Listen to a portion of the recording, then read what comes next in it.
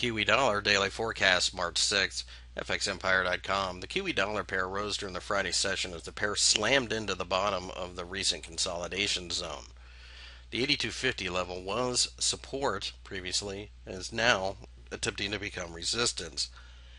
However, the pair is in an uptrend and we did bounce from the 81, which is the 38.2 as well, and as such, we feel that this level will eventually give way. Once we get a daily close above the 8250 level, then we feel that buying is prudent, and we will then attempt to break through the 8450 level before possibly going much higher.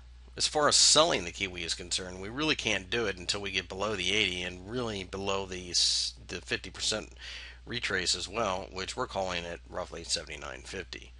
Until that point, this is a buy only pair, and we just simply wait to see if we do get this breakout above the top of the resistance, or perhaps on a pullback we see support somewhere below.